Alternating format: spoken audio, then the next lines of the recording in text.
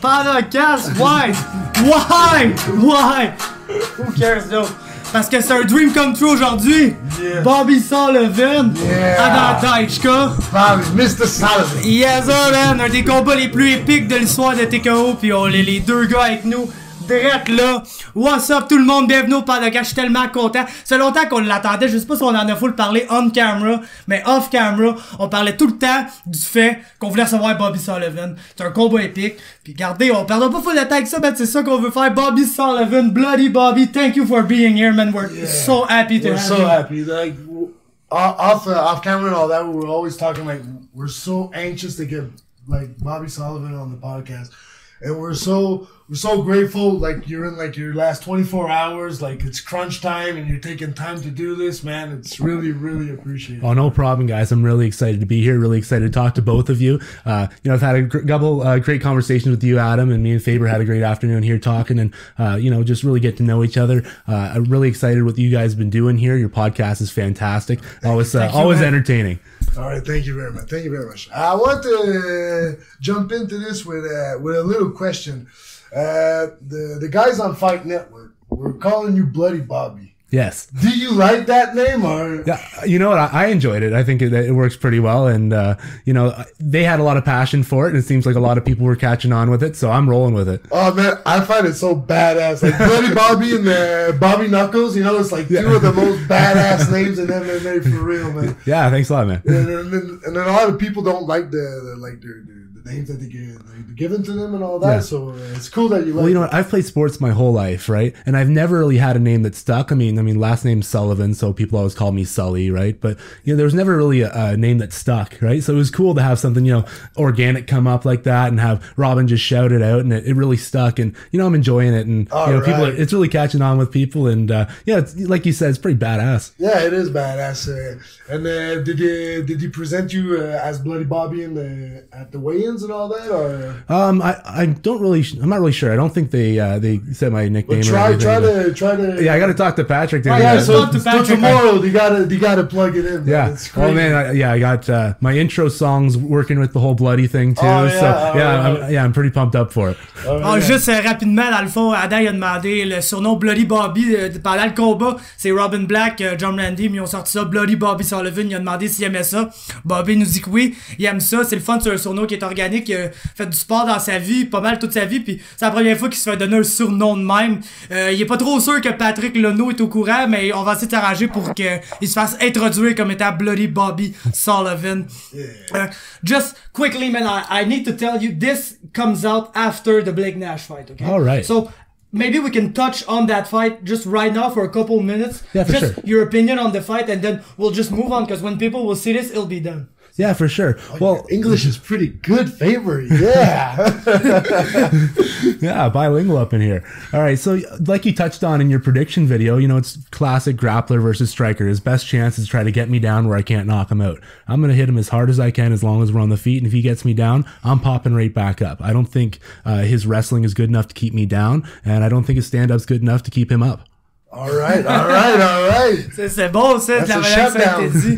Fait que dans le fond, il dit comme un peu, j'ai dit dans ma prédiction, wrestler contre striker contre grappler, Blake Nash va essayer de le takedown, c'est à ça qu'il s'attend. Il dit que s'il va se faire takedown, il va se relever tout de suite, puis debout, il y a rien que Blake Nash va être capable de faire pour rester debout contre lui, il va se retrouver le cul à terre. Fait que on a hâte de voir ça. Personally, man, it's one of my most anticipated fight I'm so looking forward to see you, because let's tell it, you got a kind of a style like Ada. Yeah. You're like two big guys, really tough guys. You like to box, go, swing hands, make a good show for the people. And I was really looking forward to, because as much as I love Ada, as much as he's my friend, as much as I always think that, man, it's so a tough first pro fight to be faced up against Ada Dyczka. And man, I just can't wait to see you fight against somebody else, man, somebody that I think you match up great against. And I really look forward to that fight. I just had to say it. It's one of the most anticipated fights for me. Oh, yeah, exactly. Card. Like me, I think that he could have put that on the main card. Like, it's a main card fight. Like, it's a crazy fight there. It's gonna, and you got Nash that has like a, what's his record? 3-3. 3-3. So he's got experience and all that. But like, even if he has experience, I think he's the underdog. Even if we had bets and all that, I'm pretty sure he ends up underdog. Yeah, thanks a lot, Adam. And much respect to Nash. He's been in the game a long time, right? He's 3-3. He's been doing this for many years, and I'm just getting started. I'm 0-1 right now, so for me to call myself the favorite, it's kind of hard to get out there. But I am expecting to win this fight. I'm going to try my best, and if he can make his game plan work, he might put me in some trouble. But I really think that I've put in the right work. I've had the right game plan. I had a great training camp, and I think I've done everything I need to get that win and really get going and try to build my record a little bit. 0-1's not sitting good with me. Yeah, but can you think of a better 0-1? Maybe not for you, but for Adam to answer that about yourself. No, exactly. Because I know Mataolo started 0-1. That's a pretty good 0-1, but still, man, it's tough. How can you be 0-1 and have fought somebody that's better than you on the really first pro fight, man? One of the top prospects in the world. Let's face it. No, it's gonna be great. Your game plan is to keep it on your feet. That's gonna be great. I don't think he has the energy to go into the late rounds. And I know that you have energy because your energy was still there. You got off your stool at the second round and you were still banging, and all that. So I know that you got good cardio and all that. So are you trying to bring him into the later rounds, or are you just going for that straight finish? You know what? I do like to start fast. I like to get right in there. Sometimes it's hard for me to get pumped up before the fight. You always have nerves. You're thinking about what's he going to do? What am I going to do? Just like in our fight, I try to get out there and just get started. And that can all just, you get right past that right away. Right? Yeah. Again, like you guys said, 0-1. I'm not a bad 0-1. They kind of threw me to the wolves or to the panda right away, right? But no, I think that I can really show people that against some different competition, I can really put my skills out there and show people what I can do, right? I'm ready to break into this heavyweight division. But you got a big, I think you got a big amateur career too, eh? Yeah, so I was 8-4 as an amateur. I actually started out 1-3, and then I won my. I won 7 of my last 8 amateur fights there. Right. When I first started, I was just a boxer and, kind of got my leg kicked off and got taken down for a couple fights. And then all right, we got to go back and learn the rest of this game. And once I rounded out my game, things were really starting to work for me. I had some amateur fights in Quebec. I had some amateur fights down in the States. And down in the States for amateur, they allow you to use the small gloves and no shin pads. Yeah, because I saw some tape on you, it was supposed to be amateur, but you guys didn't have no shin pads. You guys had small gloves and all that. So I was like, that doesn't look like some amateur fighting. So your amateur fights are basically almost some pro fights for down here in Quebec. Yeah, kind of like semi-pro. They just didn't pay. Yeah. What, it was 3-minute rounds, or was it 5 minutes? 3-3-minute rounds. Okay. That's the only difference. It was the number of minutes. Yeah, and they also don't allow knees or elbows to the head. Okay. But they've actually kind of updated the rules down in New York there. Now for your first couple fights, they make you wear shin pads, and when you go to the ground, you can't strike to the head. So they're starting to put in some more rules, so it's a little less Wild West and a little more structured. Yeah, a little bit more secure for the guys starting off. Because, I remember my first amateur fight, I got the shit kicked out of me, and you're just asking yourself if you want to be there. so it's good that they have rules and all that you can soak in your toes gradually and all that. But I know that the amateur fights, having amateur fights like that must have helped you a lot to make the switch to professional too. Definitely. And I think that I was lucky in the sense that I started out boxing, and then I did some kickboxing fights, and then I went to MMA. And when the first couple of MMA fights I did here in Quebec, you have boxing gloves and shin pads on. So I really slowly progressed up through the ranks, rather than, I know some people are taking their first ever competition as an MMA fight with 4-ounce gloves on, and that's a really tough start for some people. So I was lucky enough to really build my way up and feel comfortable the whole way. Right, perfect. And did you do boxing matches and all that before doing? Yeah, I have about 50 amateur boxing fights. 50 amateur. Oh, yeah. Okay. You got experience. Oh, this is some great news. All right, so yeah, you're used to it. You're used to the feeling and all that. Yeah, I've been fighting for over 10 years now. Oh, yeah. Yeah, right. so I started out when I was 14. I was only 168 pounds. Really? Yeah, little tiny guy. But yeah, so I've been... I have a hard time imagining that. Oh, yeah. I was tall but gangly, you know? Okay, all right. Yeah, all really, right, really skinny. So I started out amateur boxing, and, you know, I was in the Ontario Boxing Association. It was kind of... they broke off from Boxing Ontario, so it wasn't as big of a pool of people, but I got to fight every couple weeks, so... And at 168...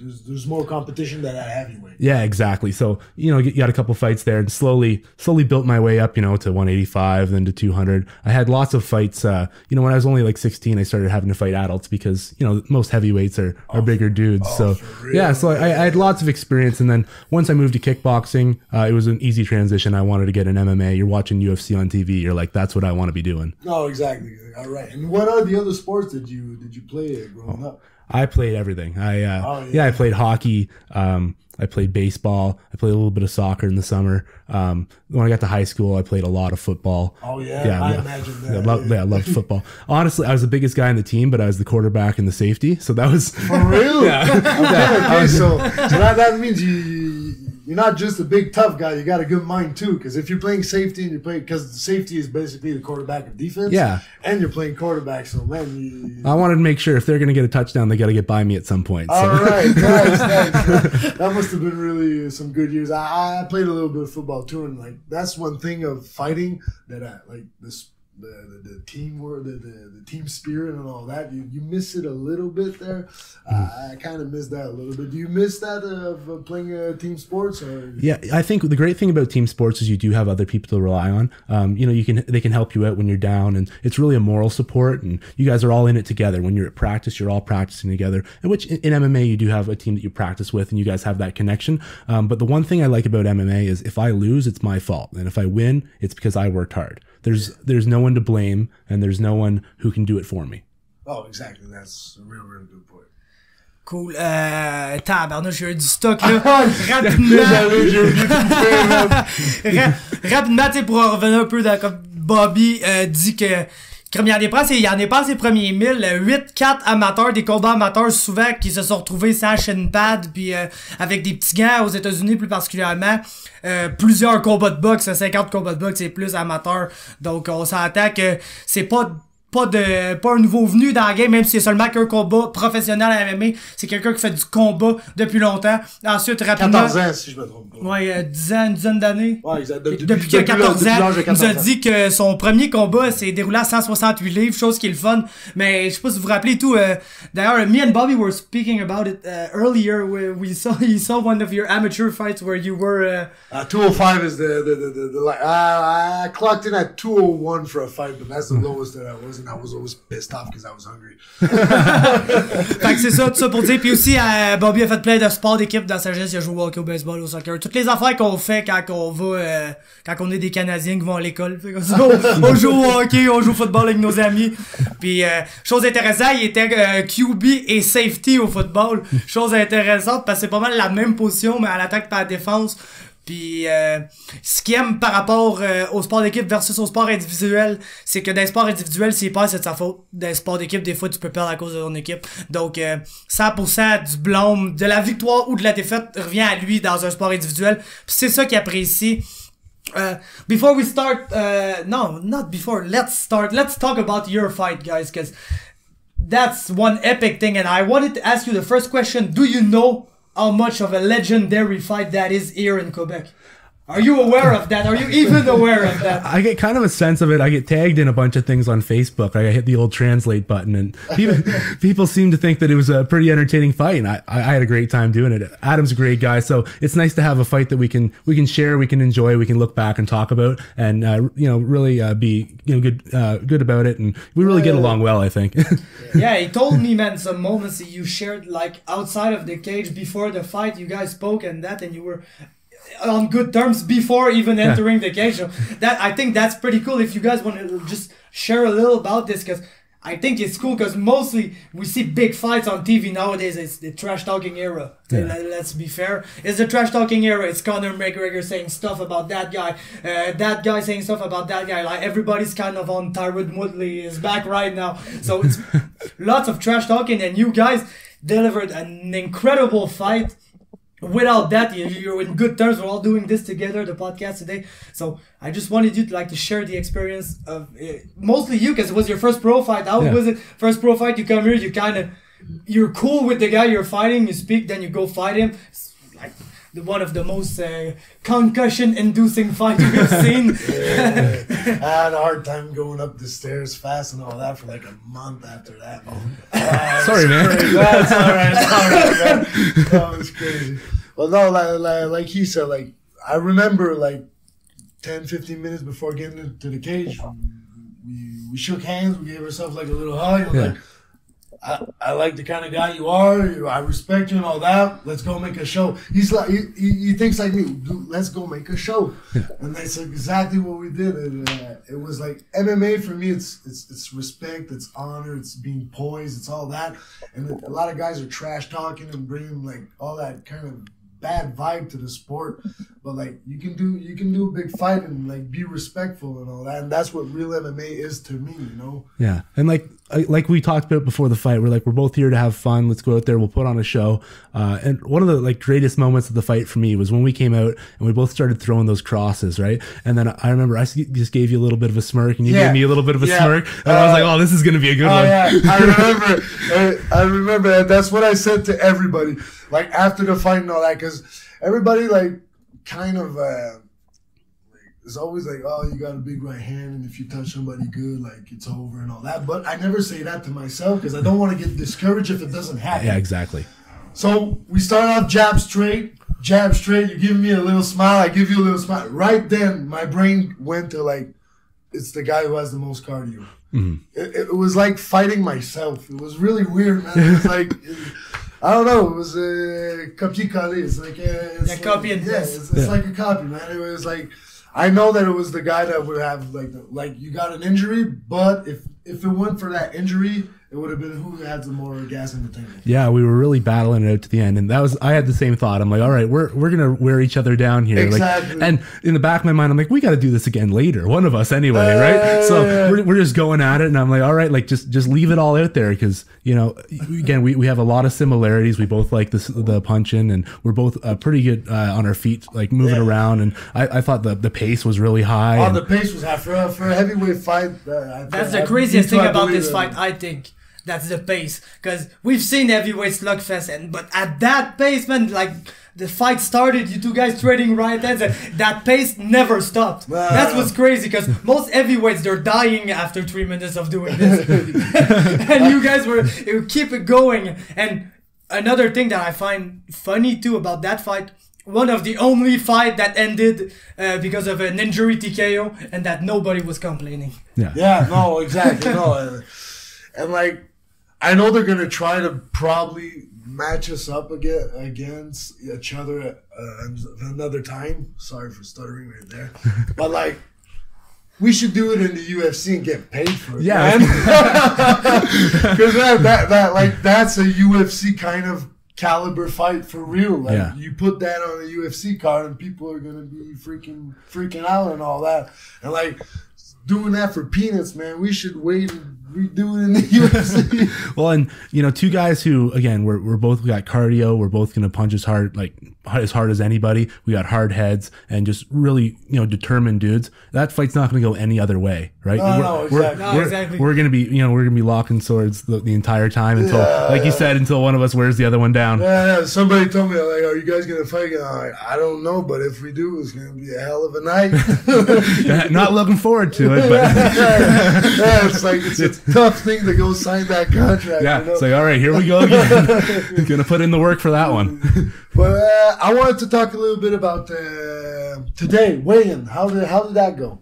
Weigh-ins is interesting. I've done in the amateur fights, again, down in New York. There's a promoter down there, John Gibbons. He always does those pre-fight weigh-ins too, a little bit of a show like that. He puts on fantastic cards down there. So he gave me a little bit of an idea of what it would be like when I got here. And then the first time we weighed in against each other, you had that chocolate bunny, and I was just to hide the right hand. Yeah, that really took the pressure off everything. I'm okay, weigh-ins are just feel so bad for that fight though, and They kept me from saying what I had. Yeah. I wanted to, 2 weeks before my hand was this big. I'm like, we got to tell Bobby or something. I'm like, no, keep it secret, keep it secret. Yeah, I understand your standpoint, yeah. But yeah, after that chocolate bunny thing, I'm like, weigh-ins are just fun, right? Like, we're not going to hurt each other on weigh-in day, and you're not going to say anything on weigh-in day that's going to affect the fight at all, right? No, so let's just go out there, take a picture, look tough for the picture, but shake hands, and let's just, have some fun. Yeah, no, exactly. But today you clocked in at how much? I was 253 today. 253, all right. Yeah, all so right, 4 pounds up from my last fight. All right, all right. Oh, that's good, that's good. Yeah. And how much did Blake Nash? Not that much. 58? Yeah, 258. Oh, so he lost a little bit of weight too. Yeah, he does look like he's in a lot better shape than his last fight. He took his camp seriously. Yeah, and I hope he did, right? I don't want to go out there and beat someone who doesn't want to be there. No, exactly. Exactly. Well, I'm kind of a little bit afraid that he's gonna fall into that panic wrestling thing. That when you catch him with it right there, he's probably gonna shoot with that single leg there. So just if you did a lot of wrestling, you'll be all right. Yeah, and I got a new wrestling coach, Jeff Blythe. He's here with us today. Jeff's a huge dude. He's been wrestling his whole life, and he's been giving me a lot of those big guy tips. Right?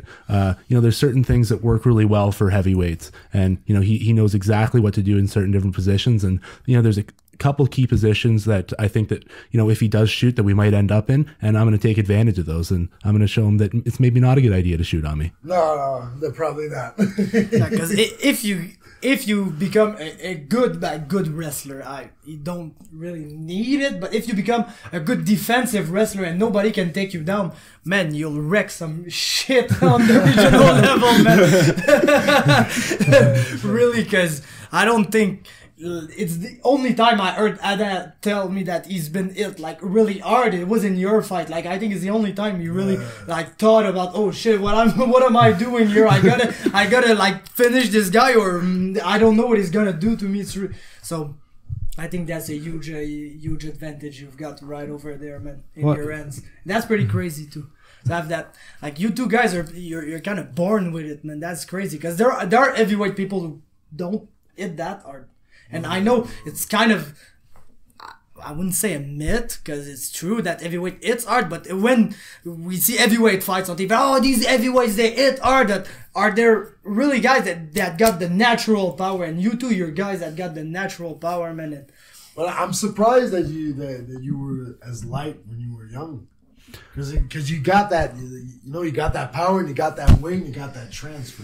Yeah. So I'm surprised that you were that light, because I was always a big kid, Yeah. Well, yeah, I when I was 13, I sprung up 7 inches over a summer, right? And so hurting the legs, so I was really uncoordinated and this skinny looking kid, and over the years I filled out, and I'm really happy that I didn't get really heavy all at once, right? I really slowly built up my weight. And we were talking earlier, when you start fighting when you're a smaller weight and when you're younger like that, you learn to keep that same pace and that same rhythm, even though you're getting bigger. You're obviously going to lose a little bit of it with the amount of size that you're putting on, but I feel that I still have that, I'm light on my feet like I used to be. Exactly. I'm able to throw punches fast like I used to be. I'm not heaving like some of these other heavyweights do.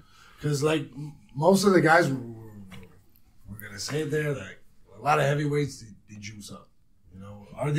They were small, and they get to that heavyweight by juicing, but you're a natural big heavyweight.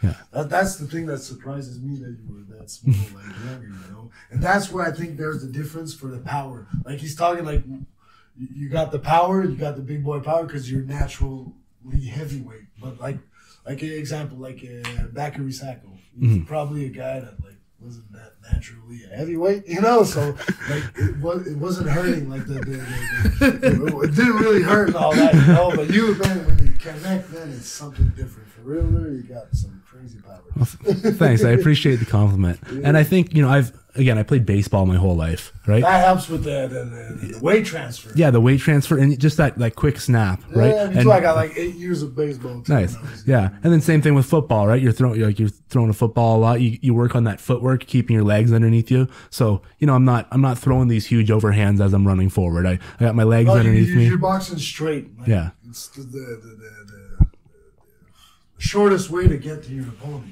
Still, like, and the vision that we have on a straight punch, it's harder to catch the distance and to weave it or to go back than if a hook is coming in. So you're hitting the right way to knock people out. Exactly. Stay sharp, right? And once you start throwing those wide punches, that's where, again, at heavyweight, even if someone just catches you with a jab or a straight up the middle, it's going to hurt if they turn the punch over properly. So you don't have as much leeway to try to really rip into those punches because you're leaving yourself open. Yeah, exactly. You recuperate to recuperate. How long was that? So actually, like both the tendons in my bicep. First off, what was the injury exactly? So I had the two tendons in my bicep snapped off of my elbow, and so that's why my bicep pulled up onto my shoulder. So that was probably about a minute and a half into the fight. So then For real? Yeah. And so you fought that long with a bicep jammed up right there? Yeah. So at first I didn't know what was wrong with it, right? Like I went to throw a jab and my arm bent the wrong way, and I thought it was my elbow, like something was wrong with my elbow. But then, I looked down and I'm like, oh, that shouldn't be there. So he kept fighting for another 5 minutes. Yeah. So then my right hand, I had actually, I dislocated my middle finger like 2 weeks before the fight. So it was a little blown up. So I was kind of throwing my right hand a little more with my thumb than I should have been. So then I think it was closer to the end of the first round, maybe the middle of the first round, I hit you with my thumb, and it shattered my thumb in a couple different pieces. So at the end of the first round, I'm sitting there, I'm like, okay, I got no right hand, I got no left arm, like let's just go out and throw things at him, right? Oh, that's the warrior spirit. Yeah. So I had a couple pins put in my right hand, and then I had my arm. I was lucky to get surgery on the Sunday morning, so it was real soon, and within I had a sling and a cast on all summer, so that was tough living. But around probably end of September, start of October, I was able to get those off, and then I was able start doing some rehab, start doing some physio. And when I saw your fight with Bakari in December, I text Stefan. I'm like, I don't know if this is going to be ready or not, but just book me a fight. I need to do something, right? Wow. Yeah. So it's from then on, it's just been like we're going hard training and doing 100% workouts, and everything's feeling good now. I can punch back 100%, and I've tailored some training. Like I make sure I do a lot more extensive warm ups to make sure that my arms arm's not going to re-injure. But no, everything is feeling good, and I'm glad it's back. A lot of people didn't think that I'd be able to come back, but I'm glad to prove them wrong. It's all mental, like Frank Mir, he had a motorcycle accident. The doctor said you're never going to walk again, and became the heavyweight champion of the UFC. So it's a lot of mental part, I think. Yeah, great point. And how did you chill out? How did you after the fight? What was your activities and all that? Again, I was pretty limited throughout the summer. I had the sling and the cast on. Go watch baseball games, or just hang out with family. I have a huge family back in my town, so there's lots of people to keep me company. But once I was actually my video game status went way down because I had a big cast on my thumb. So I'm trying to play PlayStation and like getting pretty frustrated with myself. So once that cast was off, I played video games 5 hours a night, and until I could get back to training. And then once I was back in training, kind of, it keeps you busy. You're helping out your teammates who have fights coming up. And, I like to focus on, have a goal rather than just hanging out and, No, for sure. It's good. Yeah. What kind of video games you play? Mostly sports games. I mean, me and Faye were talking about the new UFC game out. We'll talk about Dana later. Oh, that's awesome. Yeah, but I play a lot of UFC. A lot of NHL. Even some Madden. I get really into some games. I'm actually a huge Star Wars guy too. So Star Wars Battlefront. I was pretty heavy into that for a couple of months. So I'm not as good as I'd like to be, so the kill death isn't where I want it. But me too, man. I started playing this PUBG there, PlayerUnknown Battlegrounds. Oh yeah. Man, it's so hard. I'm so not good at shooting. I get so nervous and like, oh, there's somebody. It's super crazy. Yeah. Same here. I can't control where my gun's going. Yeah, and, exactly. Yeah. But there's we were starting to talk with a lot of fighters and all that, and basically, everybody's a little bit. We're all chill guys that play video games and all that. Yeah. And we're really smooth. And that's what I find cool. Nobody's a big hothead or whatever. Yeah, there's very few of them out there. There's still those guys out there that are here to cage fight. you know, but most of us are here to do mixed martial arts, and you know, on the side we can have a good conversation like this. And exactly. Yeah, we have lives outside of punching each other in the face. No, exactly. That's one thing that's important for us to show to people. Like, yeah, that's really one of the main goal of the podcast, because I know a lot of fighters by being friends with them, and I want everybody to see you as humans more than as fighters, because yes, you're fighters, but people, they see what you do in the cage and they don't see what you do outside of the cage. And I think it's important for like him or you or anybody that when you think about a Bobby Sullivan fight, you say, oh yes, I like Bobby Sullivan because he's a big guy, good boxing, knocks people out, but I like Bobby Sullivan because like he likes the same game as me on the PlayStation, or he does that thing that I like to do and I relate to him on that front too. And that, I think that's really important, because many people and all over the world, over any sphere of whatever people are doing, the most famous people, they have things that you can relate to them. Yeah, about the people that get stuck the most with the people with the like I don't know if you're into hip hop music, but Chance the Rapper, he's really a relatable guy because he's from Chicago, which is one of the most violent town, and he's involved in many positive causes. He's giving money to the city, and he's really present in the city and the bad neighborhoods of the city to try to make some good and pull out a happy vibe. And in his music, he's really like gospel inspired, so it's really positive music too. And he's become one of the most favorite rapper, and he never sold a CD. He's independent, and all his CDs are for free on streaming services, or you can download it on the internet. And I really find it interesting how he became one of the biggest guy in hip hop, one of the most paid guy in hip hop,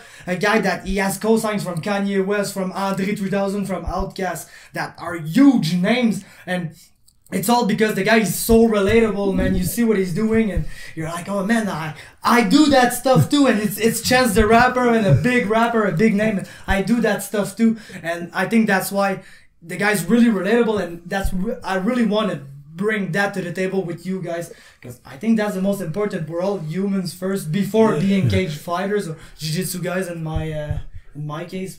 Yeah, I think that's an excellent example. And like you said, when you can relate to the person, that's what makes you really care about the result of their fight, or that makes you want to go the extra mile to go to their concert, right? Like you want to know what's up with this guy's life, rather than just, oh, he has this cool song that I like, or oh, he had a cool fight where he got punched in the face a bunch. Like, we're humans too. Like I said, we have a life outside of fighting. I teach grade 7-8 back home. For real? Yeah. I was listening to you talking. I was like, man, this guy's really educated or something. The way you speak and all that, man. I was about to talk about that. So like grade 7 and 8, that's like secondary. like 1 and 2. Yeah, like 13, 14. Yeah, c'est secondaire 2, because we've got only, I think, 6. Yeah, we got 6 grades. We got 6 grades of elementary, 5 of high school. Then we've got the cégep, which is fucking stupid, but that's a good discussion for another. Yeah, we have like our high school is only like 9, 10, 11, 12. So like the grade 7, 8 is like the big kids in the middle school, right? So yeah, they're a great time, right? It's fun being in there every day.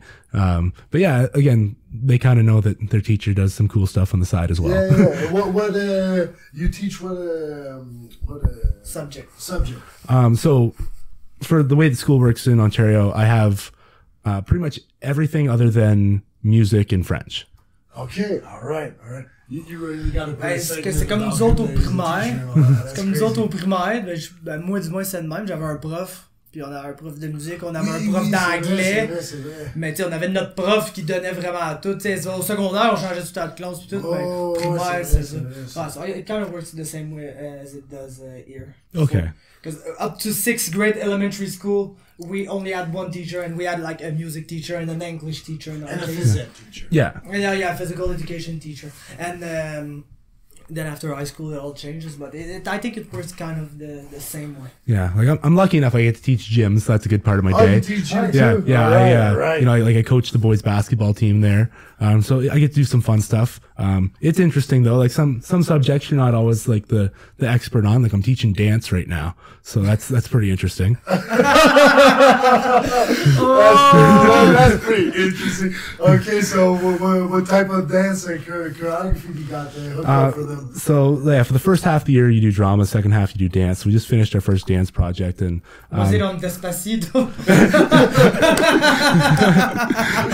So what we're the big first project, cannot get into it too much, was like understanding how your dance is expressing the song that you're listening to. So understanding the lyrics and what their theme is and what the message is and exactly what the lyrics are trying to portray and what the song's trying to portray, and trying to express that with your dance moves. All right. And what song did you pick for the... Actually, there's a couple different groups doing all different songs. My favorite one though was they did "Ponder Replay" by Rihanna. They were trying to come up with one. I'm like, okay, this is my big song when I was in grade 8, and they nailed it. It was excellent. So great job, guys. All right, yeah. That's really crazy to know that you're a teacher, man. That's really. Juste pour être sûr que le monde a compris là, tu sais, c'est facile à comprendre, tout le monde sait c'est quoi un teacher, mais Bobby est professeur, même professeur d'école nous autres, ça serait l'équivalent d'un secondaire 1 ou 2, c'est 7th and 8th grade en Ontario, ça marche pas pareil un peu l'école, mais c'est un peu la même affaire. Donc il y a des jeunes de 12-13 ans, c'est comme nous à l'école primaire, dans le fond ils donnent pas mal toutes les matières sauf musique en anglais, fait que là il est en train de donner des cours de danse à ses élèves, chose qui est quand même drôle. J'imagine que Bobby c'est un grand danseur. Well, I always say if you can fight good, you can dance. I've said the same thing, Adam. Exactly, man. I mean, you might not like my dancing, but I can dance. Fait que c'est ça, quand on disait qu'on aime ça faire découvrir les combattants justement dans quelque chose autre qui est le MMA, ben Bobby c'est un professeur. Just like my mom too, I just gotta say my mom is a teacher. So nice. I got a lot of teachers in my family. I got my godmother. My godmother is a teacher too. But I think she's not a teacher, she's like I wouldn't know how to say this in English. It's called orthopédagogue in French. She's like a specialist for people who got trouble in class. But she's still a teacher because in her school it's like only troubled kids. But not trouble like acting wise. More that it's all immigrants. Nobody really speaks French. Okay, so it's like a resource techer, like an educational system where they... She's like the real teacher of the class, but she's not like a form teacher. She's... However it's named in English, I don't know, but she's like a specialist who tries to get them used to always over here to the French language so that they can maybe go into a real regular school someday. Okay, well, she could help me out, then I could do this in French next time. And is it something that you always knew that you wanted to be a teacher when you were young, or? I mean, I like being in front of a crowd. I go half naked in front of thousands of people and get punched in the face. So standing in front of a bunch of 12-year-olds isn't that bad. But no, I like the aspect of teaching where when you really get to connect with them and where they really learn something and you really get to pass on some sort of knowledge or some realization that you've made in your life, and you help people understand it or maybe get through a hard situation. So there's really rewarding parts about teaching that I've always really enjoyed. Oh no, that's for sure. That's pretty incredible for real. So that means you got like some university and all that. I went to Western University in London. So your mom must have like flipped out when like my son's in university, he's gonna be a teacher and all that, but he still wants to go in a cage and fight. So when I was finishing up high school, I really wanted to turn pro. Right. At that time, I was going to do some pro boxing fights while I, finished rounding out my MMA game. But she, drew the hard line. You have to finish university before you go pro. I went and I did my 4 years of university, and then I was like, I was thinking about going to teacher's college. She's like, all right, so after you finish that, you can go pro. So she made sure I got the paper before I got smacked in the head too much. Oh, well, that's really good, man. No, and you know what? I appreciate it. For that. Yeah, exactly. Yeah. It's intelligent and wise. Yeah.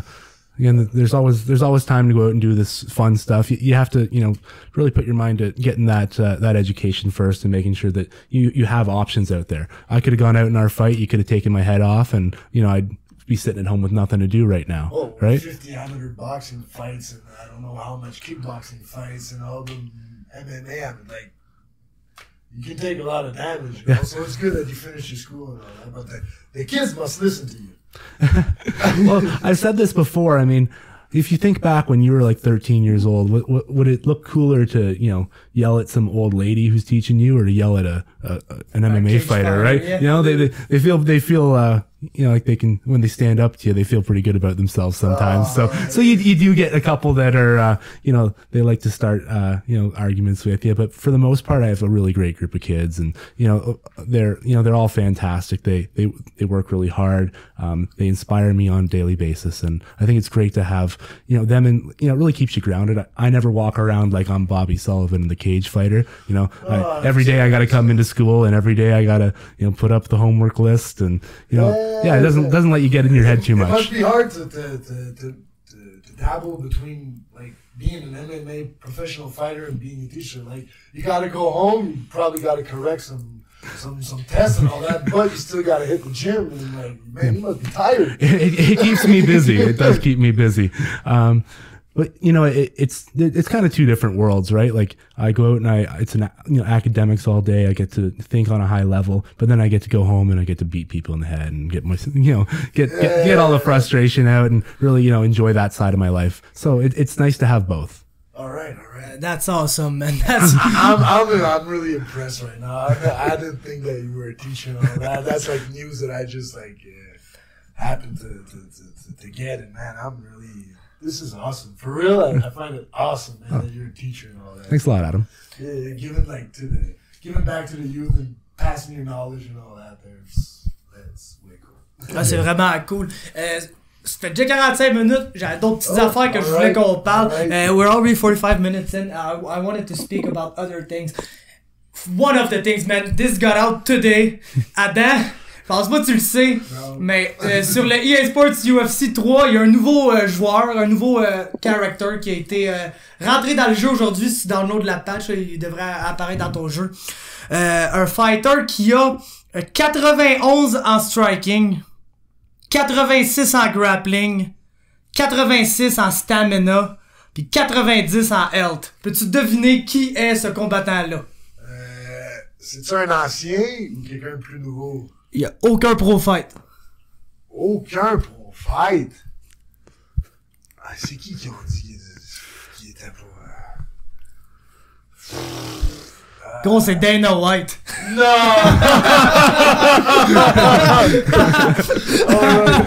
No way! Dana White est rendu dans le jeu, pis gros, je vais essayer de retrouver ça. Il y a quelqu'un qui m'a envoyé ça par Messenger. Carl Deschênes.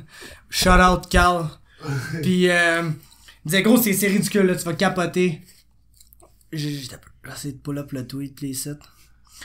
According to UFC 3 game, Dana's striking is equivalent to Gokhan Saki.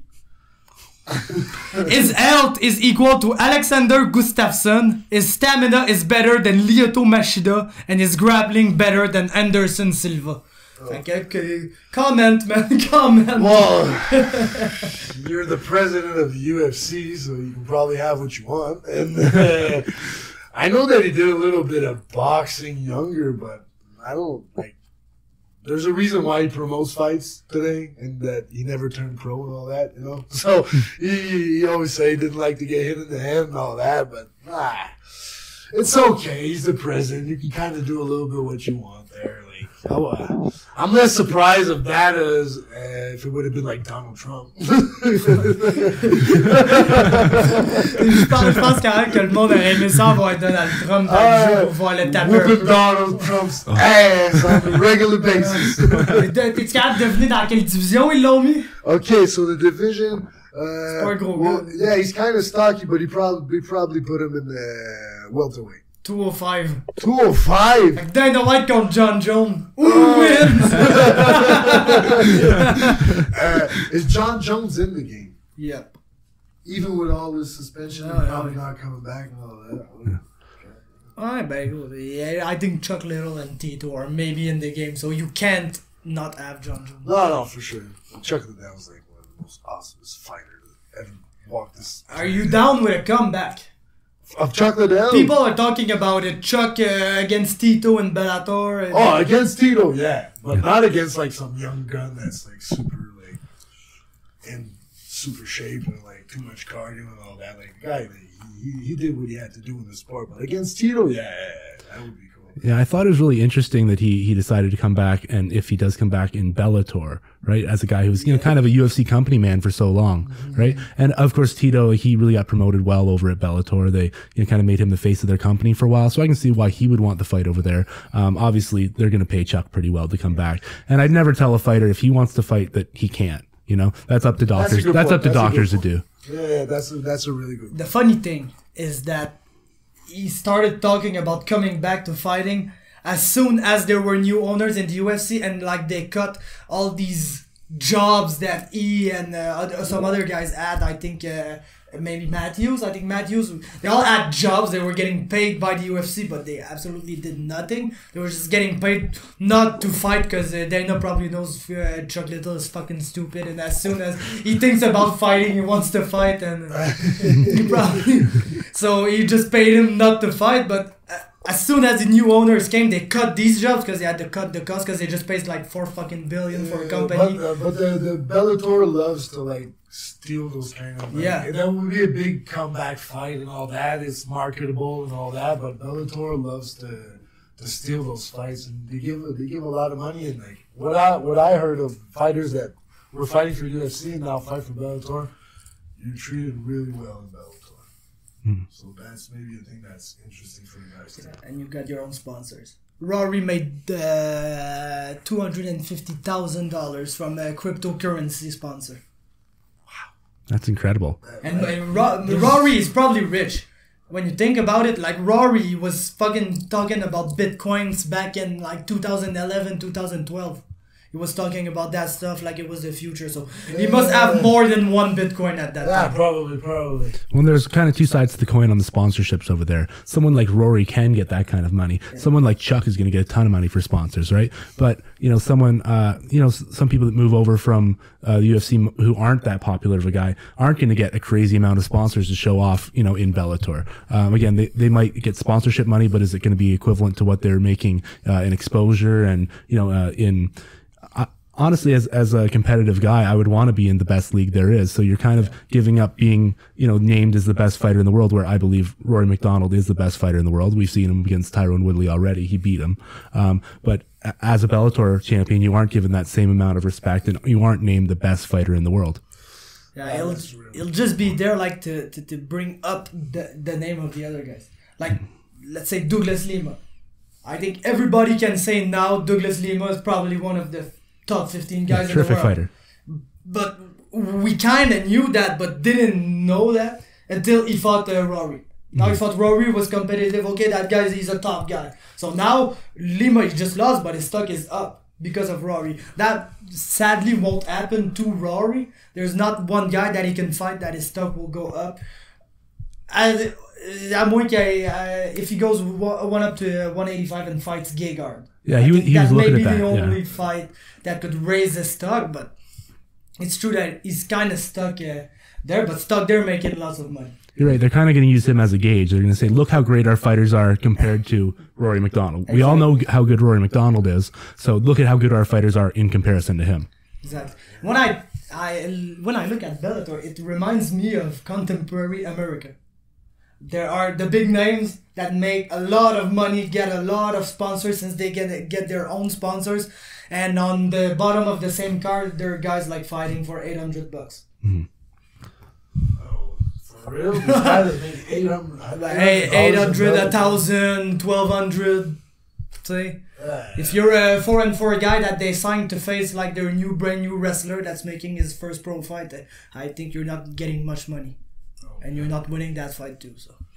And that gets overlooked sometimes, right? At least with the UFC, there is a minimum contract, right? With Bellator, you are going to get, maybe not as much as you're worth sometimes until you make a name for yourself. Yeah. Like you said, with a foreign fighter coming over who has no exposure over here, where no one is paying especially to see that person on the card, they might accept a contract where they aren't getting paid what they're worth. And again, they have to build that name up and try to make sure that people know who they are and want to tune in to see them before they start seeing the benefits of it financially. No, for sure. Like the route to go for that is kind of like you gotta make your name in UFC, and then you gotta get stolen by Bellator, then they're gonna pay you a lot of money. But like, if you stay in UFC, what I believe is it gives you a better after career. Yes, but like, just to throw it back at you, Adam, like, these Bellator guys who have been working their way up for years, right? Like, let's say at welterweight, they've been working their way up for years. Maybe they're ranked like 5th, 6th or something. And then Rory McDonald comes in and he's making way more money than you. How would you feel, like, say, as like someone who's been in TKO, who's had a lot of fights, a lot of entertaining fights, and has done a great job there? You know, you're working your way up and you're getting paid a certain amount, and then they sign somebody, maybe someone who's just coming from Bellator, someone who just got cut by the UFC, and they're getting paid more than you. Yeah, no, for sure.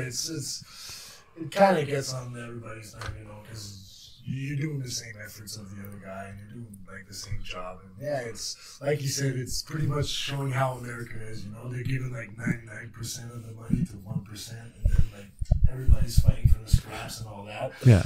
So yeah, they should like it's fun. Like the UFC has a base salary and all that. That's better for the athletes, but like I don't know. They tried to do like a group of people that wanted to like comme quand tu travailles là, t'as un groupe social là, tu sais, qui comme the Fighters Union. Yeah, Fighters Union. Yeah. Like, what's happening? Does anybody have information on that? Are you continuing, or they just stopped it? The latest project that seemed to be good, it seems like it's going on, but they're really going out their way to not get talked about. Okay.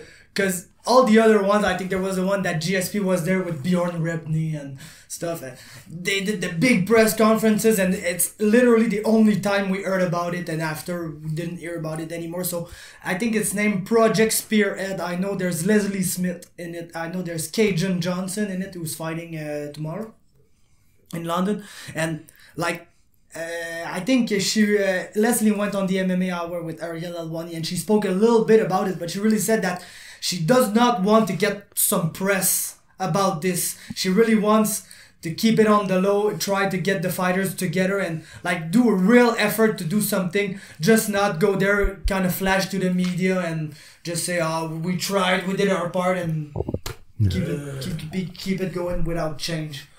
But still, I like to kind of compare it to the forming of a union to like the weight cutting rules that have tried to be instituted. And we talked about this a little bit earlier.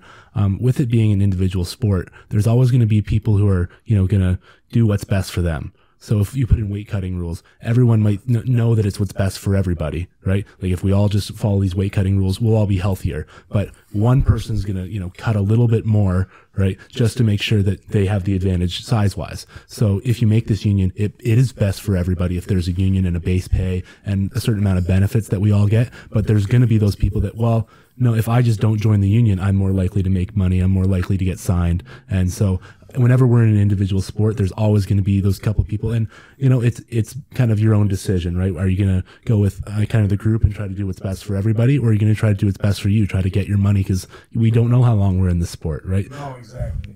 That's a really good point that you made up right there. You're always going to get those guys that don't really care about the community. True. Well, and again, the community's not going to pay your bills when you're retired. So no, that's for sure.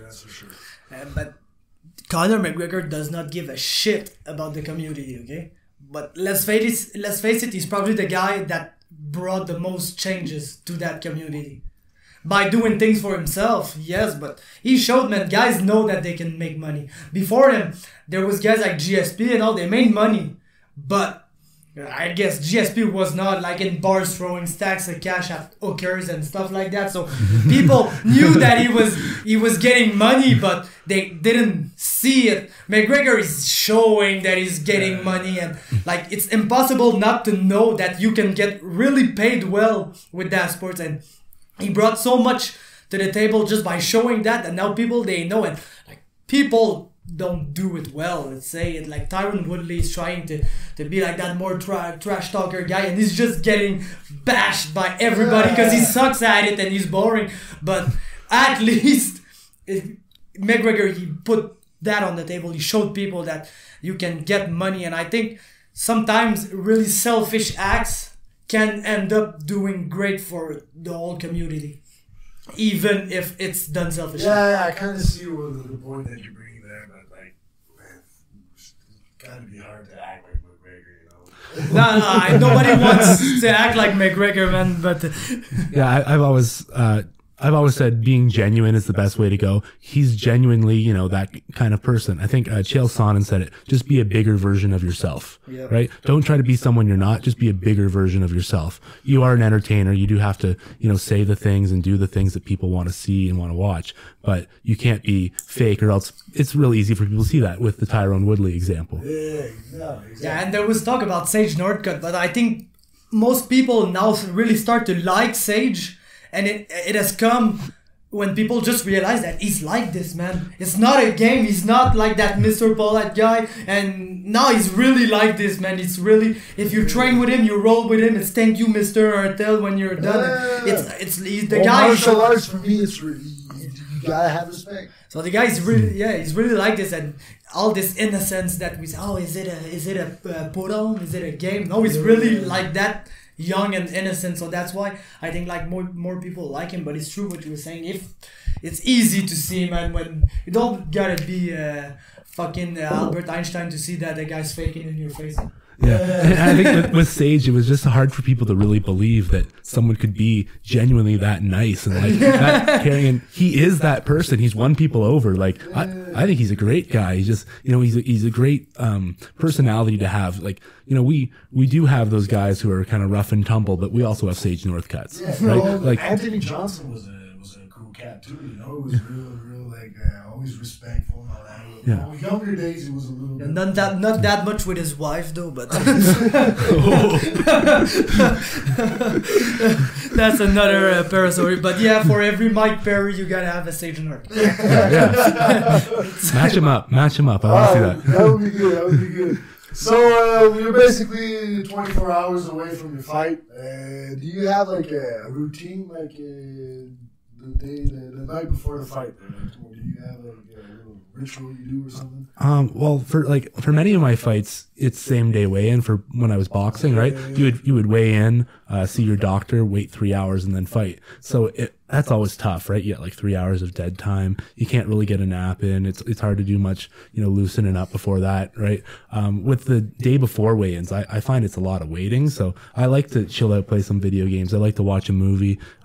It's just keep your mind off it, because there's not a lot I can do now, you know, to change the result of the fight. I've done my training. I've done my studying. We've watched all the videos. We've, you know, drilled in all the different techniques that we need to. Right now, it's just, let's just get to the fight. I'm ready to go. All right.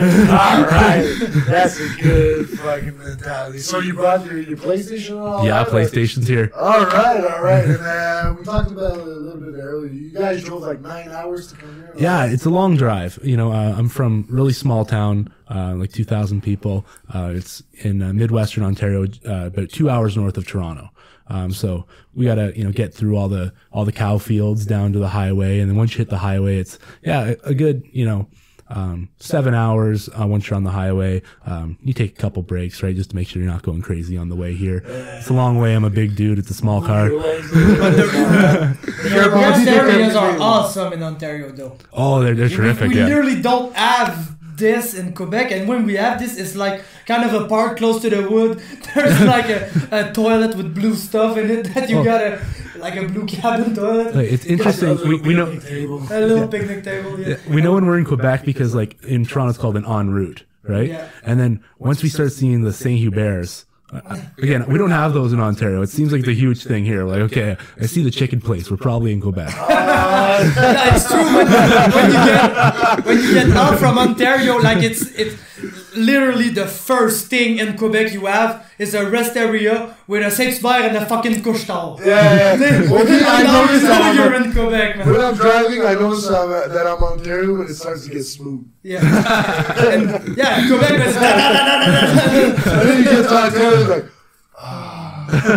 like, what happened to our like? And you see the big poster that's telling you that if you go like 160 on the highway, they're gonna fine you like $14,000. No, it's nice. Take out your driving license for like 15 years. Yeah, well, it's nice because they give you, like, you know, your speed and how much they're going to charge you, so you can find the best value. It's like, okay, if I drive at 140, they're only going to charge me this, whereas if I drive 160, it goes up a lot. So let's go about 145.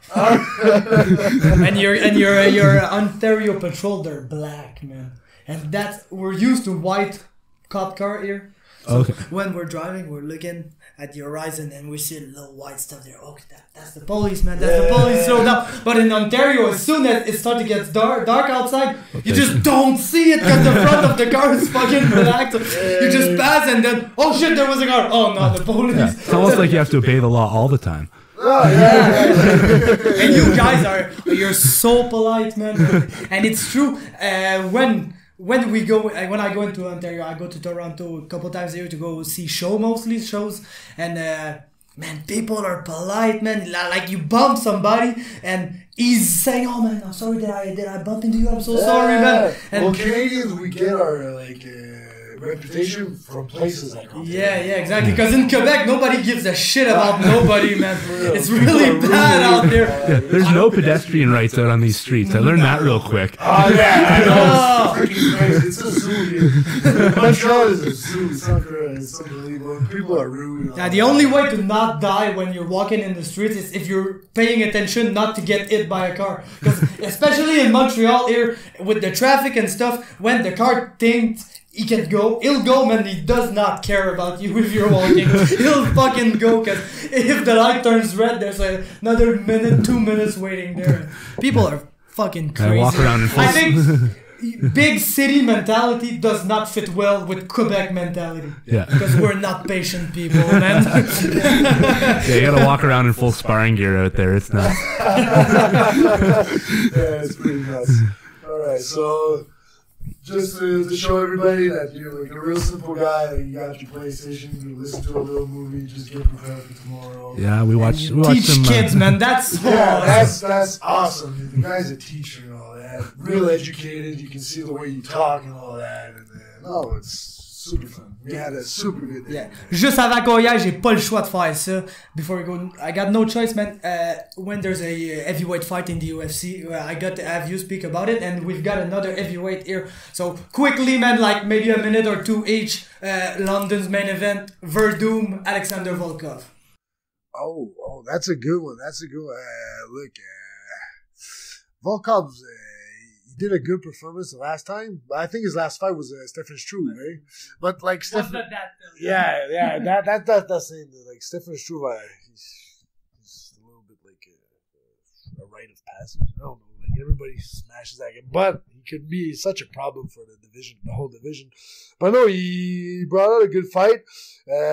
Werdum, he's starting to get some good work on with his hands and all that, but I think he's gonna try to probably bring it to the ground, and like I don't think there's a heavyweight that can stay on the ground long with Werdum. Like it's not a good idea. It's really a bad game plan. So it's probably gonna see the taller guy trying to work his jab and just stay out and all that. But like Werdum's got some good, like with the Kane fight, he showed that he's got some pretty good standards. The Travis Brown won too, man. The 5-round decision, he beat Travis Brown like quite handily. And then we've come to find out Travis Brown sucks, but at that time it was a really good win. Like Travis Brown is kind of like a Scott Gomez. As Coach Edmund factor. That guy was at a good camp. Good at the first, and like he never came back. He was at a good camp and he left. To go with Coach Edmund because of his wife, Rhonda. Yeah, and, when Coach Edmund touches you, you become a bad fighter. Look at Jake Ellenberger. Look at Travis Brown. That's what happens, man. Guys are going good, and then you switch camps and trying to like repair something that's not broken. He was with Jackson Wink and he left there, like the one of the greatest camps in the world, to go train with a guy that's only there to scream "head movement" in your corner. Yeah, well, and I think Travis went from a guy who was, again, he was a college basketball player, really light on his feet, really athletic, and once he went to Edmond, he planted his feet. He was using his 1-2s a lot, but again, just not using that athleticism, not using those kicks that he was so successful with before. But back to Volkov and Werdum, I think, Volkov is great with his hands. He's great at using his distance, and he does that very well. I'm not sure if he has good enough takedown defense in order to not have Werdum take him down. Werdum, again, he's really good at understanding no one wants to go to the ground with him, so he's really aggressive with those strikes. He really moves in hard with his strikes, and he can come out with those flying side kicks because he's not worried about someone taking him down. At the same time, we've seen Werdum is susceptible to getting caught coming in. When he chased Stipe, he got clipped by really short light right, and it took him right out. But he got hurt, and like your brain is gonna go to two reactions: fight or flee. Yeah, and he fight it, he advanced, and he got clipped with another one. But Stipe is like one of the guys that can hit you powerfully going back too. So. Yeah, exactly, and like you said, I don't think Volkov is Stipe, and I think that Werdum gets in on him. Whether he uses his clinch because he's been amazing knees inside like we did to Roy Nelson. Whether he uses that clinch game, whether he gets him down and submits him, I think that it's probably a Werdum 5-round decision. Oh, all right. And what kind of gets me going in that direction too is the fact that Werdum, yes, he can get clipped, but he got finished by KO twice by Stipe Miocic, Junior Dos Santos.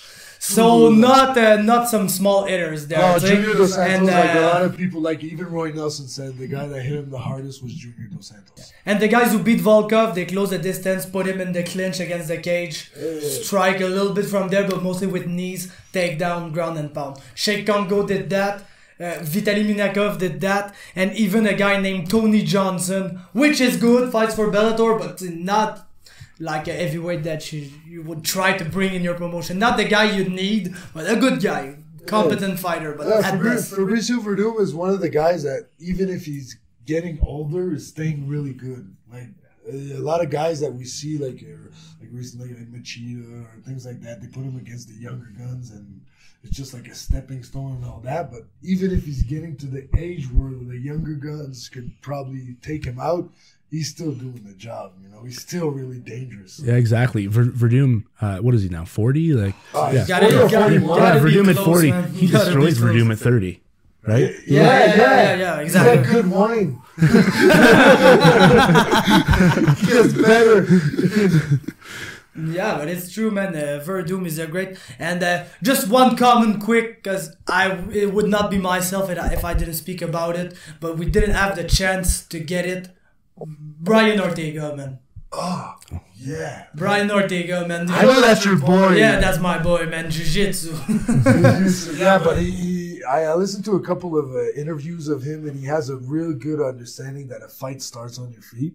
And, like, he knows that he's good with jiu-jitsu, but he's constantly working on his hands and on his stand-up game because he knows that, like, he can't just basically be one dimension and just, like, try to bring somebody down or go on his back and do jiu-jitsu. So I think, he's got a real good mental. He's got a real good understanding of the game. And, like, arguably you can say that this guy probably going to be a world champion one day. Or he's gonna be fighting for a world championship, that's for sure. Yeah, I really appreciate his mentality and the resilience that he shows. Like, again, Frankie was touching him up those first couple minutes, right? Yeah. He never got discouraged. He never showed any frustration. And again, like we were saying earlier about connecting with a fighter outside of fighting, he's gone and he started his own foundation to try to help underprivileged kids. So that's something where, I want to cheer for that guy. I want that guy to be successful. Oh, yeah. And how crazy it is that he KO'd Frankie, man. That's crazy, man. Like the granite chin Frankie and New Yorker tough guy. And people won't start knocking Frankie out now too. No. Like it won't start to happen now. It's just that guy just came through and did that, and that's crazy because before the fight I was saying that I'm more confident that he could submit Holloway than Frankie, because Frankie, man, is awesome wrestler, black belt, and it's not the guy that will get his neck stuck in the guillotine. So now that he can knock some people out too, that's just it's a nightmare matchup for anybody. Oh, he's going to be a problem for that whole division, honestly. It's going to be real good. He's going to get that, I think he's going to get the title shot against Holloway. Exactly. And like him or Holloway or Ortega, like the winner of that, I would love to see it. Like if it's Holloway, I want that rematch against Conor McGregor. I think Holloway's earned it. Oh yeah, totally. He's gone through that whole division. He's beat Aldo twice, right? And it wasn't as much as I respect McGregor, like he timed that left hand perfectly, but if they fight 100 times, that's not how the fight goes, right? Exactly. Right. Exactly. But Holloway, again, he did the exact same thing he did the first fight. He used his hand. Even worse. He wore him out, and he took him out in the later rounds. So I think Holloway's done everything he needed to do to prove that, you know, he's the best guy in that division. We're going to see what happens with Ortega. But yeah, if he beats Ortega, I'd love to see him fight Conor McGregor again. Oh, yeah. Is he going to get it? I don't know if he's got that popularity yet, but you never know. It'd be nice to see. It is the only guy McGregor answers to or takes shots at. On Instagram, Twitter, and stuff, never you hear him talk about Khabib. Never you hear him talk about Tony Ferguson. He doesn't want to touch When Khabib. Holloway says something or does something, often you see McGregor respond. He's the only guy that he's kind of engaging with in that sense. So that maybe leads me to think that this is the fight that he would want the most, and that's the fight I would want the most too. Yeah, me too. But the two others are just plain scary. It's the fight that's gonna like match up to his style too. Yeah, that's an entertaining fight. You're McGregor. You don't want to fight with Khabib. Nobody wants to fight with Khabib. No, nobody wants to fight with Khabib, but yeah, you don't want to touch that. You know, that's the, especially like you see Diaz that brought him down and all that. He started panic wrestling, blah blah blah. No, you don't like. That's not a good fight for him. Like the Holloway fight, like pretty much his style. You know, they're gonna stand up and have fun and all that. Yeah, they can both show off their skills in that fight. Where again, the Khabib fight, Conor's got to catch him coming in. It's got to be early. He's got to catch him with a hard left and hope that, you know, Khabib can't take it. Whereas with the Holloway fight, you know, he's got a chance in round 1, 2, 3, 4, 5 to beat Holloway. Exactly. But for me, longer it goes, more it's going Holloway's way. Yeah, he has shown he has great cardio, whereas, you know, McGregor, he needs to take that break in round 4 or round 3. Yeah, exactly. Yeah, McGregor will go the distance if he takes a round off. And that's often the time he gets 10-8 against him. So, well, he mentioned after the Mayweather fight, he said, you know, there's a point in every fight where I feel like I can't go on, but as soon as I get past that hump, then I can continue, and then I can finish off the fight. So, and I don't think you can take that break with Holloway. He's going to put it on you with volume and those, you know, striking. And, you know, even Holloway, you know, his ground game isn't that bad. He submitted Cub Swanson, so. No, exactly. But, like, on his feet, he's going to straight up light you up. Yeah, ok. Deux affaires en terminant. Question pour toi, ça fait une couple de semaines que je l'ai reçu celle-là, mais je savais qu'on allait souvent recevoir Bobby, fait que je me dis que ça serait bon que tu répondes à ça quand on allait recevoir Bobby, parce que ça a rapport à ça. Toi, dans le fond, après votre combat, Bobby était blessé au biceps, à la main pis tout. Toi, ça a été annoncé que t'allais pas te rebattre dans le tournoi, évidemment. À cause de syndrome post-commotionnel, nanana. Fait que dans le fond, c'est Nicolas Veilleux, shout-out Nicolas, man, un des bons listeners. Puis il voulait savoir c'était quoi ces syndromes-là. Donc, en d'autres mots, comment tu te sentais après ce combat-là? Ouais, c'est pas compliqué, là. C'était une commotion, là. J'ai joué au football auparavant, pis tout ça, fait que je savais les symptômes. Écoute, j'ai quasiment toutes eu les questions du docteur. Il m'a posé, on était où? Je savais qu'on était à Saint-Roch-de-la-Chigan, je savais la date, je savais tout, à part quand on était rendu à l'année. L'année, je me suis trompé. J'étais en 2015, 2014, genre, après là, j'ai commencé à me dire, ok, c'est vraiment juste des mal de tête incroyables. T'as pas le goût d'être à la lumière pendant une couple de jours. T'as juste, après 2 semaines plus tard, il y a des matins, je l'oubliais, je montais les marches chez nous un peu rapidement, puis le gros mal de tête arrivait. Fait que j'ai eu l'équipe qui m'ont vraiment bien encadré, m'ont évité de faire du jogging pendant un mois quasiment une semaine, m'ont évité saut à la corde. Tu sais, toutes les choses, j'ai pas eu le coup, j'ai vraiment appris, il a fallu que je prenne vraiment un break après ce combat-là, parce que sinon, j'aurais probablement endommagé mon menton pour les combats précédents. Quand ce combat-là a commencé, je me suis bien dit qu'il y a aucun de vous deux qui allait se rebattre, là. Dans cette carte-là, là. As soon as your fight started, because you were advertised for a tournament, as soon as it started, maybe 1 or 2 minutes into the fight, I was looking at it, I was like, there is no way one of these guys are fighting again tonight. Like, literally no way, that cannot happen. So, the question was, just to tell you, it's one of our listeners asked, what were the symptoms Adam had after the fight, because it was announced that he couldn't participate in the second fight because of I left the hospital. I left to go to the hospital right after the fight. Yeah, what was crazy, man, he was in the stands when people were clapping too much, was like that. Not the ear. And I knew he was hurt from his hand the first time he got cancelled because of his hand. So I knew he was hurt, and I went to him and I said, hey, Adam, you went to the hospital. Was it your hand? And he looked at me ultra confused and he told me, no, it's his hand. He broke it in my face.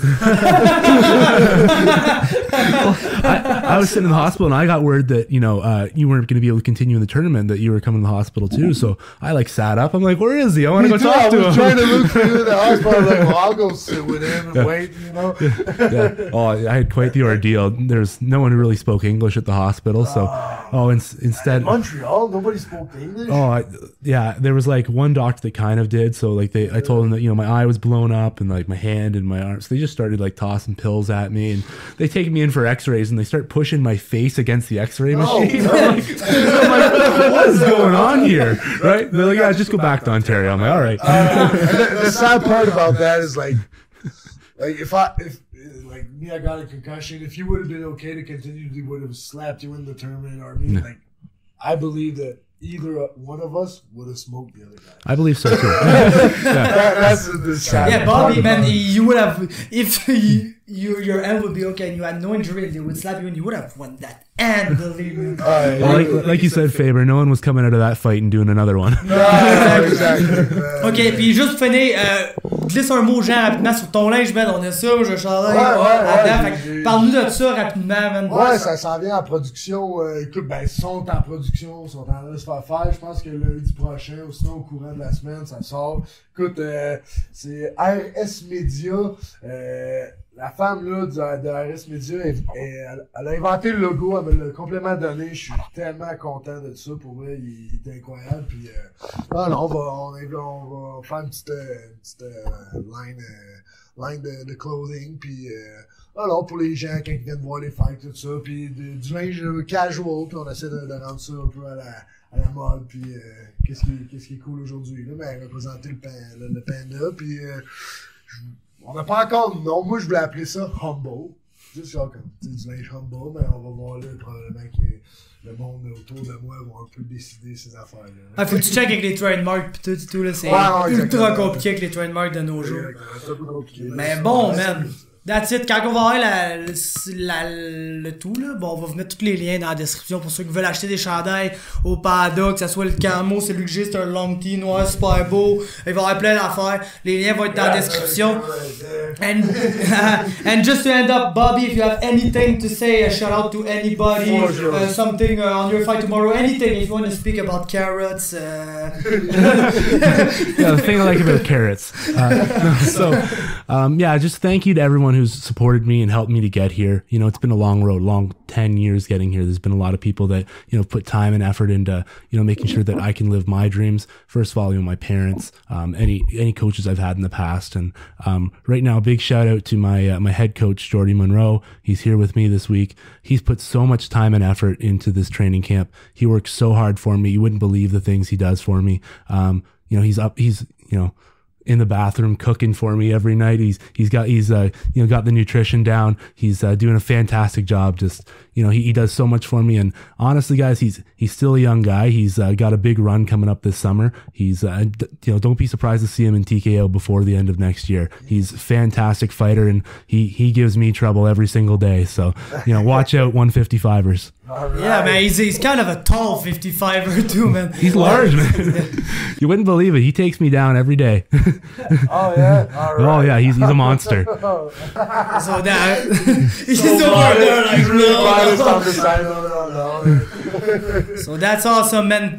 Once again, Bobby, thank you so much. I appreciate it, guys. We wanted to have that talk, and whenever you're back in Montreal, is it for a fight, no fight, for any reason, or if we come down to Ontario for the TKO card, just meet up again, do this again, because it was a super talk, and we enjoyed it so much, and I know for a fact that we can do this for like 5 hours straight. Yeah, probably.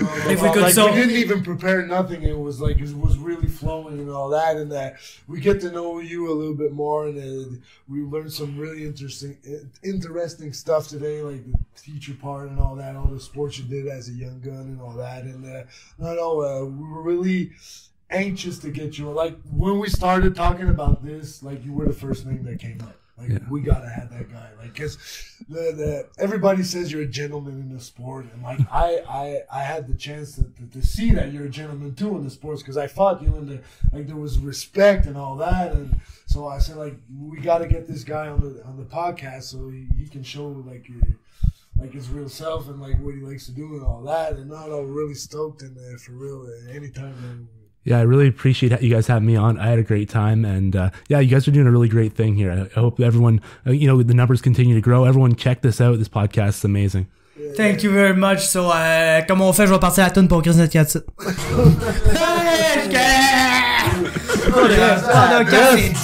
10th episode. Oh. 10th episode. Bobby Sullivan. Dream come true, man. Perfect day. Bloody Bobby right here today at Sheraton Hotel, 24 hours before going to war. Thank you very much for taking this time with us. You guys are the best. Yes, thank you so much, Bobby.